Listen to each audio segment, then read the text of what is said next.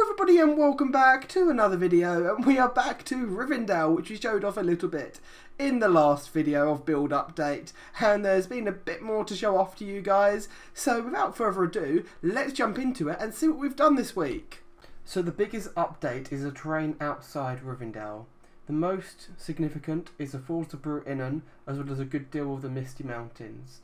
As well as that, we've also included where Radagast was originally chased by the wargs in the Hobbit movie, something that a lot of you might still remember.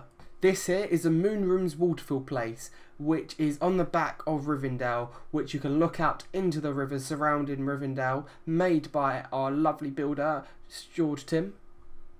So I've come out of my shaders just so I can show off Rivendell in the default, with the default texture pack, well not default, the Epic Quest texture pack, and just default shaders. So this here is Thorin's path, and we're just going to follow it through, and all the way through. This here needs a little bit of work with the edging to make it a little bit more natural looking. But we're just going to fly up here, and round we go, and here we go into Rivendell, and along here to the paths.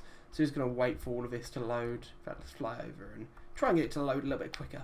So these diamonds are just going to be where the towers are marked. So here we have White Council Room, and then we've got all different things marked all across here, which are going to be placed in the future. But you can see the terrain as it normally should look, if you haven't got shaders, that is. And you can just have a quick look at the scale of everything. Scale of these mountains. We jump down here into the water. It's quite large. A lot of work has gone into the terrain, but that is Rivendell as we have it so far. So big update has been made to Dale in preparation for the Empire War siege map, the Siege of Dale from the Battle of the Five Armies. Without going into too much details, aesthetically, what's happened is the map has been left in ruins, which is playable on the Empire War server, and hopefully a future video will come out of that. Iconically, there is now rock throwing trolls, which can be seen here, throwing rocks, which leaves fire on the ground for 10 seconds afterwards. So a little sneak peek of what to come. The Empire War server is turning 3 years old, and with that we have a 3-year Empire War lobby, which is in use. Not at the moment, hopefully going to be implemented. A little bit of look at what's to come.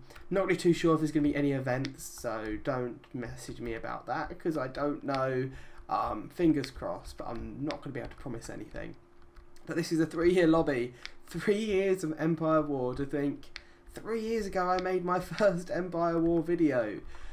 If you haven't seen that, I'll put a link in the description as well so you can check that out. Very, very old video made in 2012. To think how the time is flying.